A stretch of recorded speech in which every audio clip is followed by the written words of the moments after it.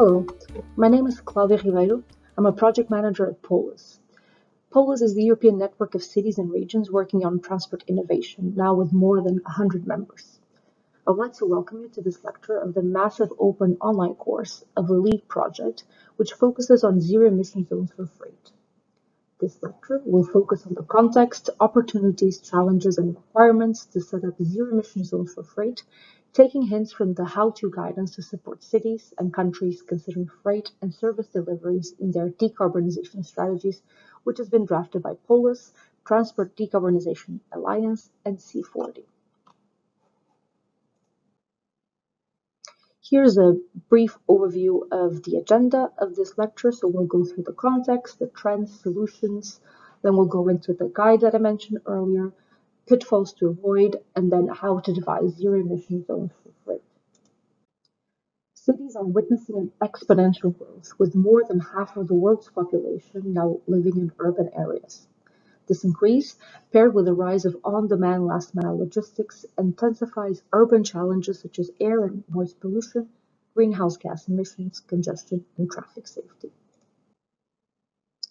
Air and noise pollution are associated with a high number of premature deaths worldwide. This particularly affects the most vulnerable, as lower-income neighborhoods reach levels of NO2 concentrations up to 50% higher than in wealthy areas, although car ownership is lower in these areas. This is evidenced by the figure of the Zero-Emission project that took place in Brussels, and is shown here on the slide.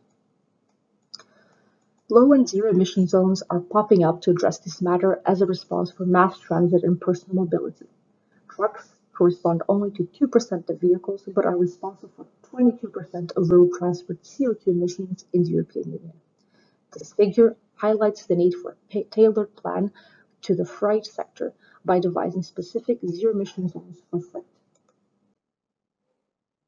As mentioned in the first lecture of this course, zero-emission zones are the natural evolution of low-emission zones, with increasing popularity to help cities meet their climate neutrality targets. In fact, low-emission zones should gradually be converted into zero-emission zones. Zero-emission zones for freight are areas in cities where zero-emission delivery and freight transport vehicles may enter. The urban environment can benefit greatly from zero-emission zones for freight. As mentioned before, they can assist cities in achieving crucial objectives, including less traffic, cleaner air, and lower greenhouse gas emissions. The creation of these zones can also send a strong message to automakers, encouraging them to quicken the mass manufacturing of zero-emission freight vehicles, while also sending a message to the wider transport sector to step up to the challenge and contribute to the green transition. Also, to ensure smooth access to emergency services, these vehicles can be identified via sticker and granted access both to low-emission and zero-emission zones. I will only briefly touch upon the main challenges and trends affecting last-mile on-demand logistics, as the previous lecture focused on this exact topic. So to build upon this lecture, I would like to just mention that these trends and challenges that affect the sector are related with an increased phenomenon of urbanization, increasing demand from freight, creation of consolidation centers, and the logistics sprawl. While planning for the implementation of zero-emission zones for freight, one must be aware of potential pitfalls. It is essential to steer away from the notion that simply replacing fossil fuel vehicles with zero-emission vehicles is enough. In fact, not every single item can be carried in an electric vehicle either. The approach to the greening of freight needs to be multidimensional and focus on a system reinvention rather than a simple shift in engines and vehicles. This shift needs to be accompanied by complementary measures, such as a set of charging infrastructure and microhubs, and among many others. On the matter of microhubs specifically, later in this course, you will have the chance to hear about the one created by Madrid in its LEAD Living Lab, which has reduced the distance travel for deliveries by 33% in the area. It is also essential to guarantee engagement of all types of logistic operators, such as logistic hub operators, users, transport operators, and small and bigger businesses, as these have different needs and abilities to adapt to new rules.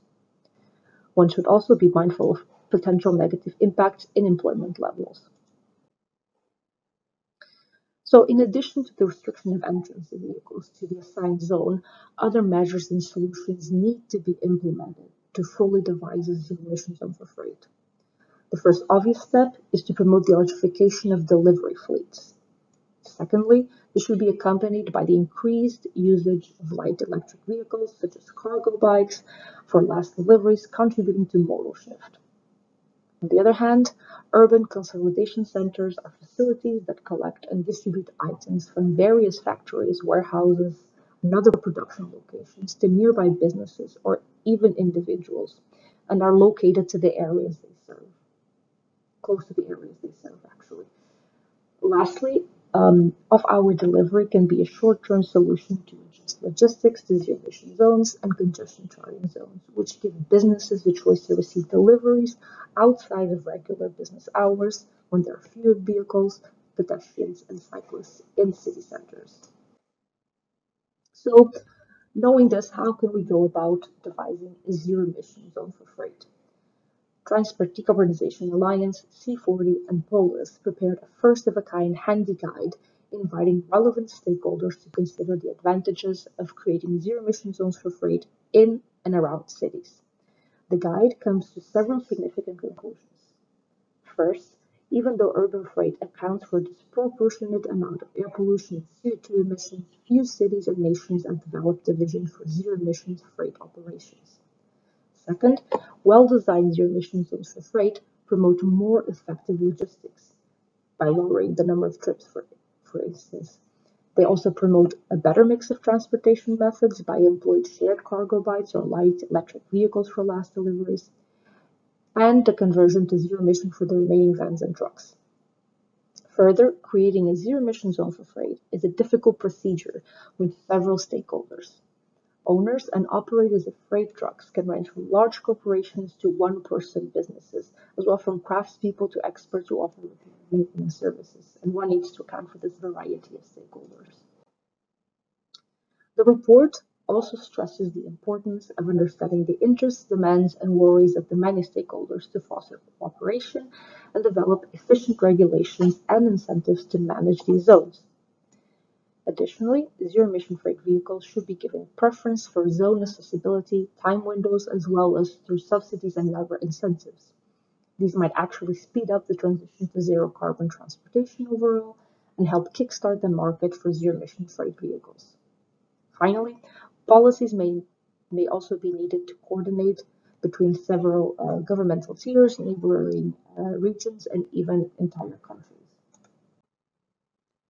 The figure shown in this slide was published in the briefing Update on Zero-Emission Zone Development Progress in Cities by ECCT and provides a global overview of implemented and planned zero-emission zones and different variants through July 2022. According to the criteria laid out by ECCT, 4 cities are pioneering in implementing zero-emission zones in the 2023 to the 2050 timeframe. The figure also focuses on zero-emission zones for freight, with 2 cities in the world having implemented it, and about 30 cities planning to introduce one. The 2 cities that have already done this are Rotterdam and the Chinese city of Shenzhen. The Netherlands is at the forefront of the movement to create zero-emission zones for freight.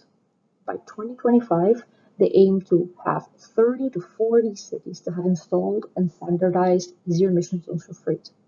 This goal follows the Dutch National Climate Agreement, which mandates a large reduction in CO2 emissions for the logistics industry.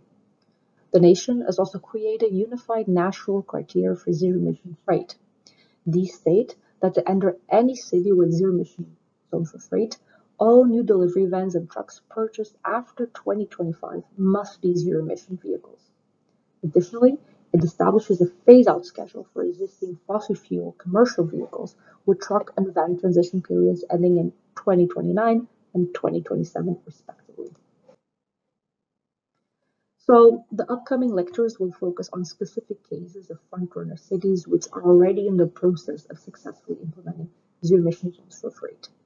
So if you have any questions about this video, do not hesitate to reach out. If you want to read more about the topic, you can have a look at the list of additional reading materials I've prepared for you. Thank you, and until next time.